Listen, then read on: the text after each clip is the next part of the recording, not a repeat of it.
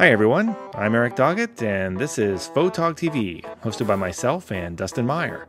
Episode 6 for Thursday, November 3rd, 2011, and today we're going to do something a little bit different. Dustin is going to give us a little lighting demonstration outside, showing us how we can mix ambient light and flashlight to give a great look to our portrait images. Hey everyone, thanks a lot for joining us for another episode of Photog TV. And this week we're going to try something different, and we're going to push the edge just a little bit. Dustin had a great idea to do a live demo of outdoor shooting for this week's episode. So we were trying to figure out how we could pull this off, and it turns out that he has some great Wi-Fi range right where he is outside of his house there. And so he has graciously brought in a model or two, and they're going to do some shooting for us, and he's all set up there outside. So we're going to skip the news portion of Photog TV this week and go right into the shooting, and I'm going to toss it over to Dustin, who's going to tell us a little bit about what he's doing today. Hey everybody, Dustin Meyer here, and yes, we are here in Austin, Texas with a sudden change of weather. It has gone from a sunny 75 degrees down to a chilly, breezy 55 degrees. So but today what we'd like to do is just try a couple of different demonstrations of outdoor lighting situations. Primarily what I do a lot of when I do portraits is a lot of outdoor work, mostly because of all the natural beauty that we have here in Austin.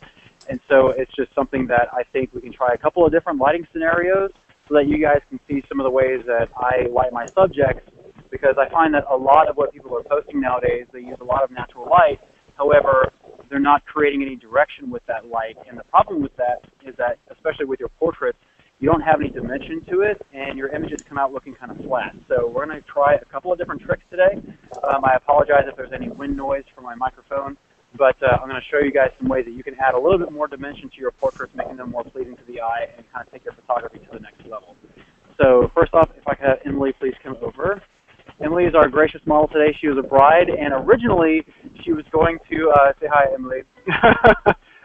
She was going to wear her bridal gown, but with the weather change and everything, I said, no, please wear some warm, fashionable fall clothing. So we're going to offer that instead. So, Emily, if I could have you just kind of hang on the tree over here. And I'm actually going to be shooting from this direction. So what I'd like for you to do is just kind of lean back against the tree for me. There we go. And if you want to, you can have, like, maybe one hand on the waist. There you go, one hand down, just like that. And can Eric, can you guys see the lighting setup and Emily and myself as well on camera? Yeah. So just to be sure on that, you've got a light off to her right side, and exactly. And kind of like a reflector dish there, or is that a softbox or beauty dish? What I've got here, and thank you for bringing it up. Can you see it? Okay. This is a beauty dish, and I'm using a 320 watt-second photogenic. Currently, I've got it set to full power, because I'm just going to start. I always start at full and then kind of work my way down. I've got Pocket Wizard transceivers, one on the light and one on my camera, and I'm also going to ask Ashley, my assistant, to come over and grab a reflector, and I'm going to have her bounce some of the light from. There you go. And if you want, you can just put that on my camera pad. Thank you. So Ashley is the awesome assistant that we have today. So Ashley's going to stand right about here. Thank you. And I'm going to have her angle the reflector just a little bit so that she's going to capture some of the light coming from the strobe, and it's going to bounce back and create a nice fill. But the strobe itself is actually going to be mostly a rim light and a backlight, so I can create that separation between the subject and the background. So we're just going to do a couple of different shots here. And 1, 2, 3. There we go. Good. We got just a nice little breeze going right on cue. And Ashley, I'm going to actually ask you to come over here on this side. And yes, the wind is always a factor here. I apologize. Perfect. And 1, 2, and 3. Excellent. So what I did was I went ahead and had Ashley come to the other side so she could add more fill to the opposite side of the strobe. And I'm going to show you guys, hopefully you'll be able to see. I'm going to hold it as still as I can. But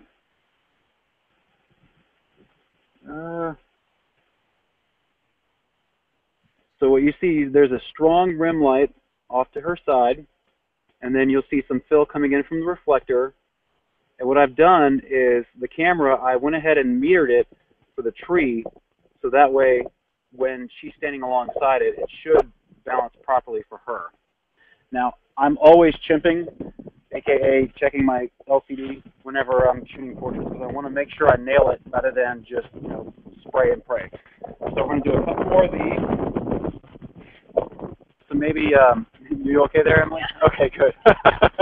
Thank you very much again for doing this. So maybe just like put a hand up on the tree for me. There you go, and just hand on the waist. Yeah, there you go. And 1, 2, and 3. Excellent. So what I've noticed is that the hair light is a little bright, so I'm going to dial it down by about half. So right now I'm at full power. I'm going to go to about half.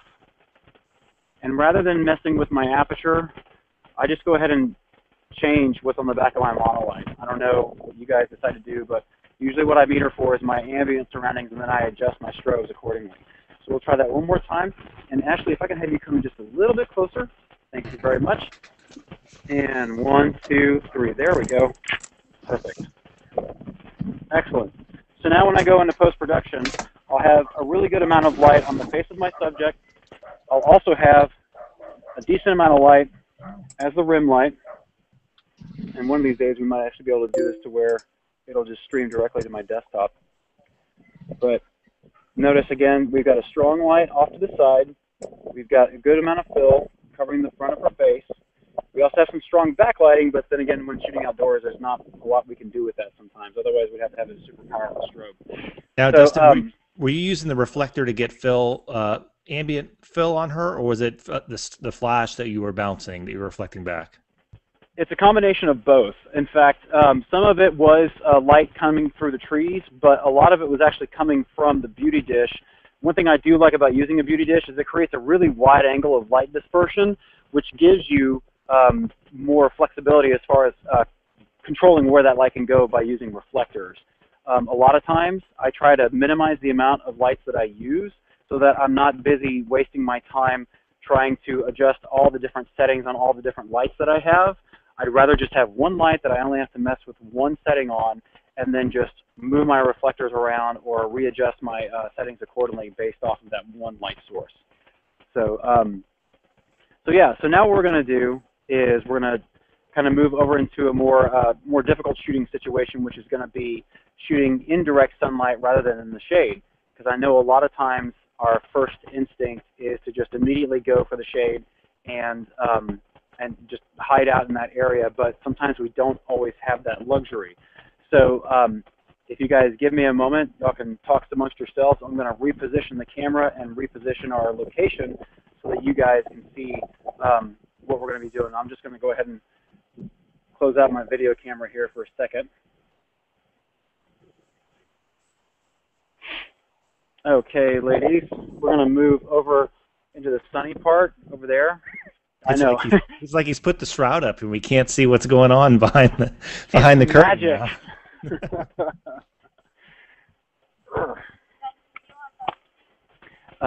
Just bring the gold one. Let's see here.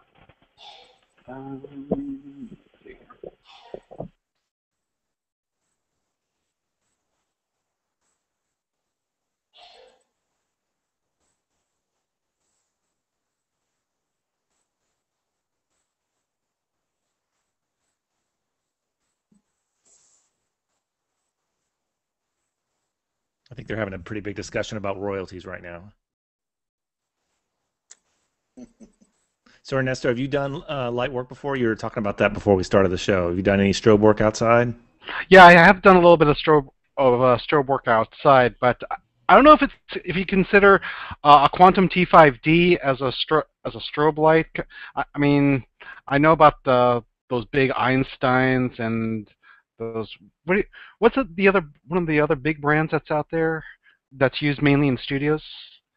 Oh, you have Profoto's big, Ellen Chrome. Right. Mm-hmm. There's a bunch out there. Okay.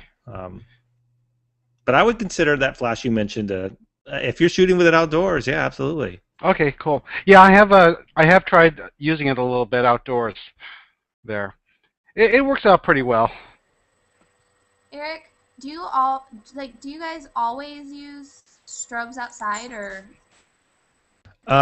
It depends, like on what the client wants, because the look it can be different. I mean, you have this sort of difference between purely ambient and then this purely strobe look, and then somewhere in between. And what Dustin's kind of showing us is more of the in between, where he's bringing that light in, but he's balancing it with the ambient light. So I tend to shoot for clients. I'll tend to shoot both, actually, and just to give them that option, because it's really easy to find a nice shaded spot to do an ambient light shot. I prefer the more the strobe look, because that's just a little bit my style. But I like to shoot them both. Mm-hmm. Yeah, I usually use. I don't know if my mic is on. Yeah, we hear you. Go ahead. We hear you. Yeah, I usually use natural light for kids when I'm shooting kids outside. I don't know. I just don't feel finding this strobe with kids as being so natural. But whenever I use it with adults, then I use the strobe outside. No, it makes perfect sense, because, apart from the natural issue, it's an issue of getting them to do something over and over again and be still for it is the challenge. Yeah. Yeah, it's hard to get them to stay in the same spot. Right. It's taken me years to train my 6-year-old. Now he's at the point where I'm like, look here and smile, and he knows the drill. The 4-year-old, like, every time we take a shot, he says no. So it's like, no, no, no.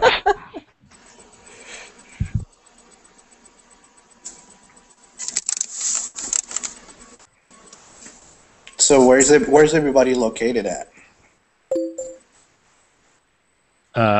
I'm in Austin, Texas, as well as a couple other people I see in here. Mm-hmm. Yeah, I'm in Austin too. I'm at Fort Hood. I'm in San Antonio. Nice. I'm in Florida. I think I'm the only out-of-stater here.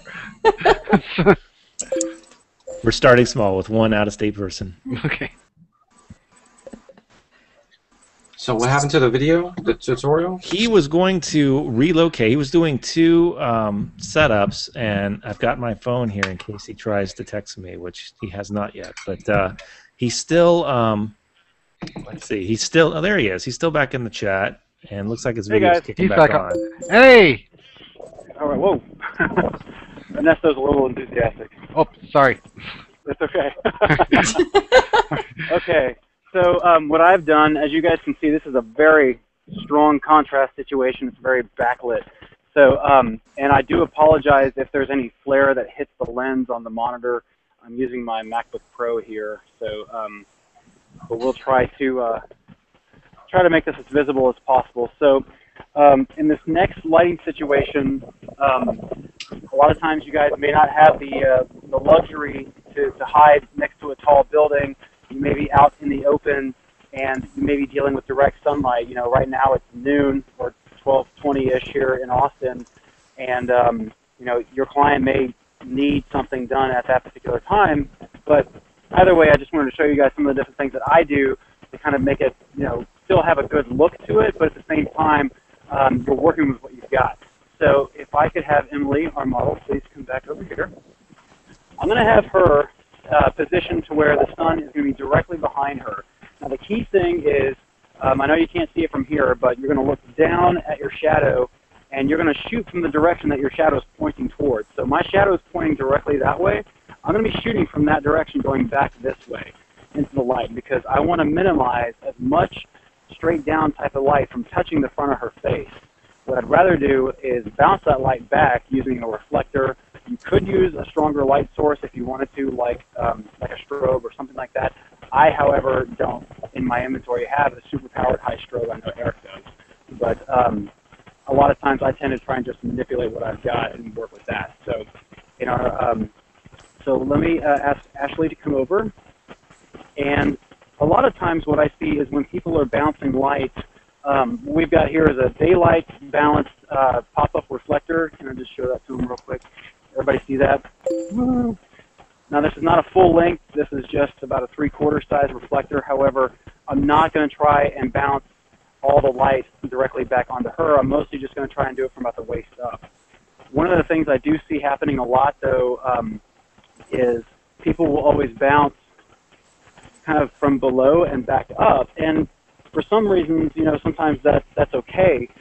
However, what I really like to do is have my assistant, when it's not windy like it is today, like we said, it'll be a miracle if we can pull this off, actually get my assistant to hold the reflector up like this and then bounce it down. And the reason is, and I know it's difficult for you guys to see, but I will show you in the sample photos when we put this recording on YouTube and on our website, the angle of light bouncing back on her, we don't want to have it fill like up underneath her neck and underneath her eyes. We want it to be the opposite of that. We want the reflected light source to bounce back down. And I'll go ahead and show you the difference. So actually, if I could have you graciously step over here and just hold it right about here at waist level, bouncing back up at her.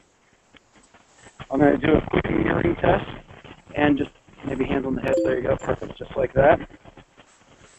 And 2, 3. Good. Now, as I mentioned before, it may be difficult for you guys to see, but this is already a pretty bright shot. Do this. Is that better? Can you guys see that? Yeah, block that top with your hand there, Dustin. Get that. There we go. So it's very backlit, but you're bouncing enough light back to where the face is discernible and the features are lit. But if you notice, we bounced the light from a low angle, so it kind of creates an unnatural looking type of reflected light. So I'm going to shoot the next shot by hopefully waiting for the wind to die down and then graciously asking Ashley to hold the reflector above her head so that when the light bounces back, it's going to bounce back at our model at a downward angle rather than going from up. So if everybody can just bear with us, like I said, we are dealing with some crazy wind today, so we may have to give it a few seconds.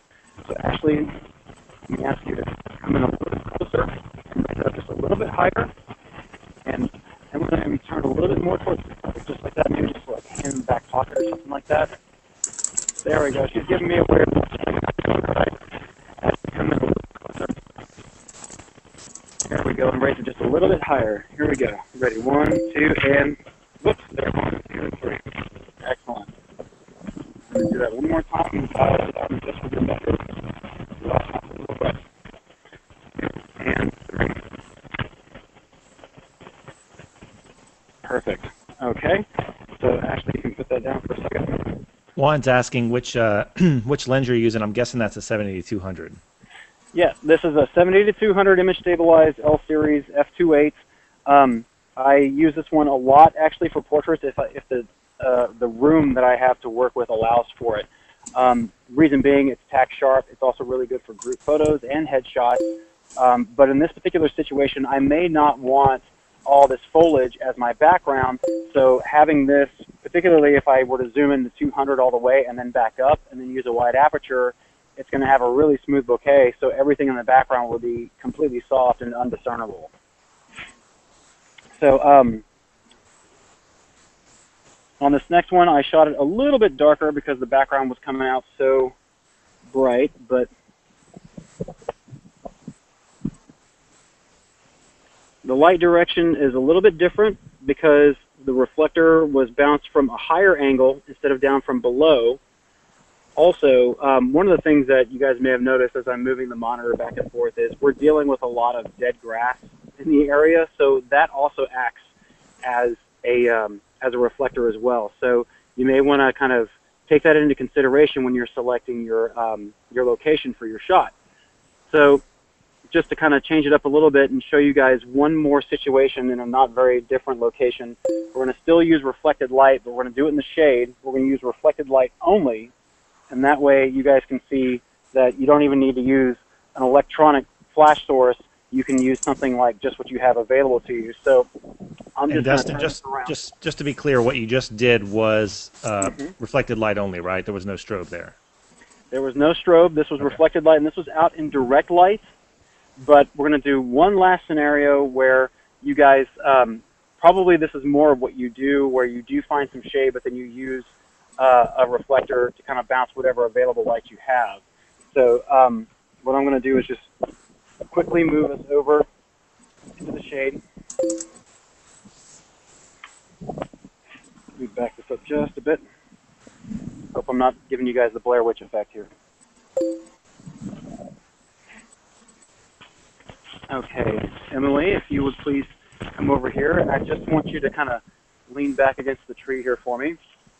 Now, Ashley, I'm going to have you come over. You're going to stand right about here and see where the sun's like really bright right here. I want you to try to bounce it from here right down onto her. And I'll come and help adjust, even though I know you might not be able to see. So, can you guys see our model okay? Yeah, it looks good. Okay. So even as Ashley's adjusting the reflector here, you guys can see the difference in the light quality, even as the wind is blowing it around, correct? Can y'all kind of make that out? Yeah, I can kind of see it flashing on her face a little bit as it moves around. Okay. I'm going to do this quickly so Ashley doesn't lose all the blood in her arms. So what I'm going to ask you to do, Emily, is come around the tree just a little bit. Okay, perfect. And just lean back. See how, guys, we took a bright light off the tip of her nose. So let's see, right here. And 2, 3. Good. Turn your head to your left just a little bit. Chin down. And good. 1, 2, and 3. All right, so I'm still getting a little bit of harsh light on the side of her face. So I'm going to ask Ashley to kind of step back just a little bit so I can move. Just go to your right a little. Thank you. They're like, I don't speak photographer.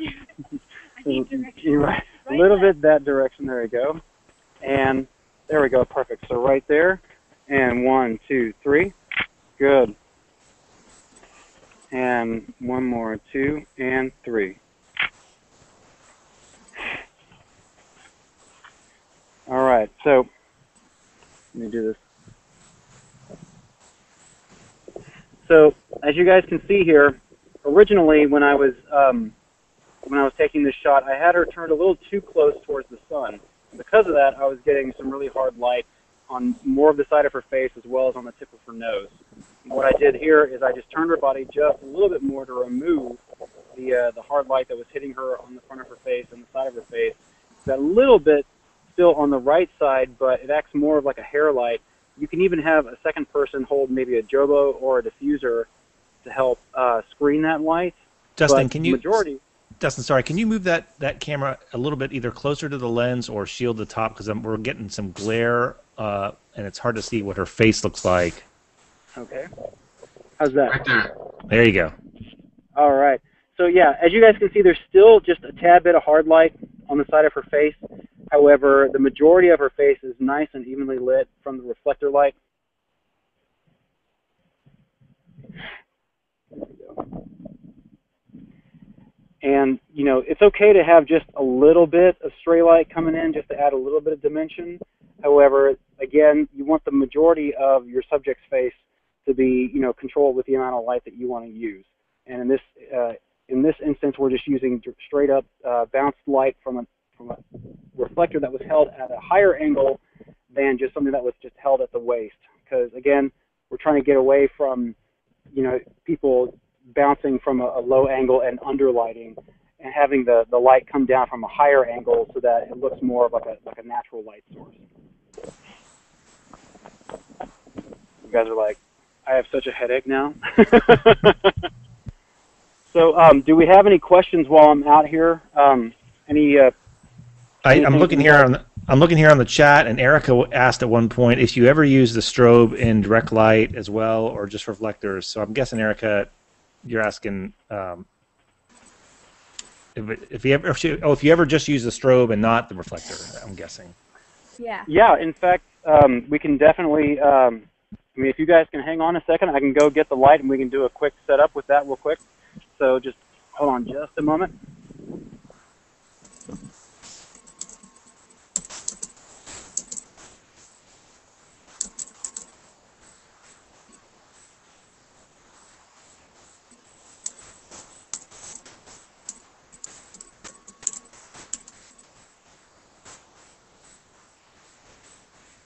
So the key to all this is when you shoot somebody, have them bring someone else along to hold the reflector.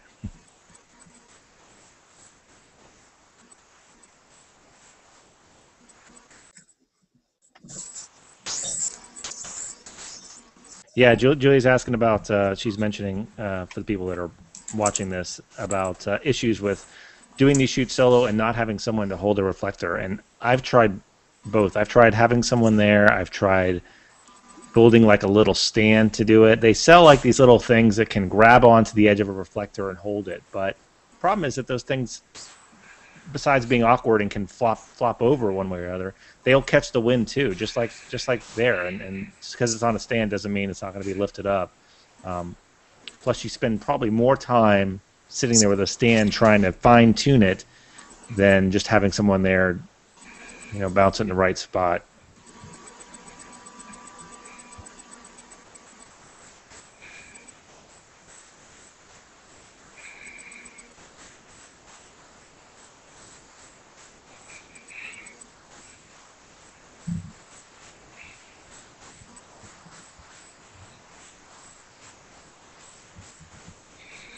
You guys can carry this conversation. You can talk this conversation. Everyone's like putting it all over in chat here. Like, we need to be quiet. I had a cute photo around Christmas time last year. We were just doing some pictures between family members, and I had a flash going and a reflector, and I had my 8-year-old niece hold the reflector, and I got a picture of her where she just looked like, oh, seriously? It was a great photo. They're never as excited about it as we are. Especially when the reflectors are in, 40 inches or bigger. Yeah, bigger than them. Yeah, it was one of those bigger than her reflector. Oh, gosh. I always laugh when my 6-year-old's like, I want to help. I'm like, okay, go pick up that sandbag and bring it over here. And he's like, oh, that looks small. I'll do that. And then he's like dragging it on the ground. Daddy, why? Wow. All right, I'm coming back on. All right, he's back. Okay, we are back, and so as per Erica's request, we're going to attempt to do one with where it's strongly backlit, but we're using a strobe instead of a reflector. So, Emily, let me have you just kind of hang out by the tree there. I always use trees just to help me pull focus and stuff. I'm going to turn the computer so you guys can see the light stand, and there's Ashley. Say hi, Ashley. Hi. And we just turn this back here. Okay, so again, I'm using a 320 watt second on about half power or so. I may actually go up with it because of how strongly backlit our subject is. But so we're going to give it a shot. I'm shooting at about about 1/200th of a second at f2.8 at ISO 100. The reason I'm shooting at the low ISO is so I don't get overpowered by the backlight. Of course, I'm always checking my settings as I'm shooting. So here we go, and 1, 2, 3. All right. So here's a good example of what happens when you might be too overpowered. You guys have probably seen this happen once or twice with on-camera flash or off-camera flash, but you guys can see that it's a little too bright. So you can either dial down or just back up your light source. What I'm probably also going to do is dial down on, or go up, sorry, on my my shutter speed just a little bit more to kind of dial down the background. As always, it's a work in progress, right, guys? How high is your light source? My light source is, that's a great question. My light source is just barely above the top of the model's head. And that's a great question because the reason for that is whenever possible, you want to get a good chin light underneath, or sorry, chin shadow underneath your subject. So that way, again, you kind of get that good facial recognition, the photography, psychology thing. You can definitely see the jawline, the eyes, the nose. You don't have any of that undesirable underlighting. So again, I'm gonna stop up my shutter speed and stop down my aperture just a little bit. And I'm actually gonna pull back my light source, kind of move it off to the right just a little bit. There we go. 1, 2, and 3.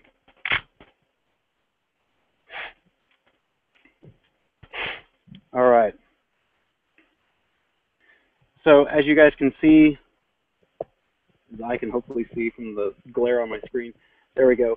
It's a lot less harsh than the first time around. It's still pretty bright, but that's because we're trying to balance out from the background.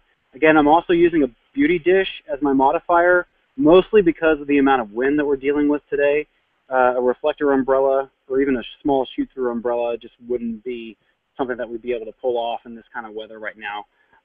The other thing you guys can do is you can have a separate light, and if you have an assistant, you can use a diffuser as a giant scrim, creating a much bigger softbox. I know we've done that multiple times where we'll have just a bare bulb strobe off camera, and then I'll have an assistant hold a giant diffuser off the camera and use that kind of as a larger softbox just to add more softness to the light. That's cool. Good tips. All right, guys. Well, real quick, do we have any other questions while I'm on? Because we're going to sign off here pretty quick. I know it's a little cold, and our assistant and our model have been gracious enough to help us out today. So if anybody wants to give them a round of applause. Thank you, Emily. Yay, thank you, you. Ashley. They all say thank you, I promise. I promise. I do have a All question. right. Yes. Do you usually just shoot straight from the beauty dish, or do you put any kind of modifier to shoot through? That's a good question. A lot of times the beauty dish that I have doesn't allow for extra modifiers on the same light stand. So if I use a modifier, it'll be perhaps a larger scrim or diffuser that can either be held by an assistant or can be held by another set of light stands and clamps. And a lot of times it just depends on what kind of quality of light you want to go for. You know, a lot of times people like Eric might want to go for a more dramatic type of light, so they'll shoot straight on at the subject. Other times what you might want to do is flip that beauty dish around and bounce it off of a much larger reflector held, you know, about 2 to 3 feet behind it. And that way you just convert it into a much larger reflector umbrella or, you know, even a giant softbox. Cool, perfect. And where you say you're located right now? You're by the 360 bridge? A little bit. We're off in the Bull Creek Preserve area. Yeah. Okay. Okay. All right. Cool. Any other questions for anybody? All right. Well, we're going to wrap this episode up. I want to thank Dustin and his models for helping us out. They're going to run inside and get some hot chocolate. I might get some hot chocolate, actually. That sounds pretty good. But we will have this episode posted tomorrow at photog.tv. We'll have the YouTube video there. And we'll also have Dustin's sample pictures that he's taken, so you can check those out and see them in a little bit more detail. All right? Coolness. That's it. Thanks a lot for coming. We appreciate it. All right. Great show as usual. All right. Take care, everybody. Bye.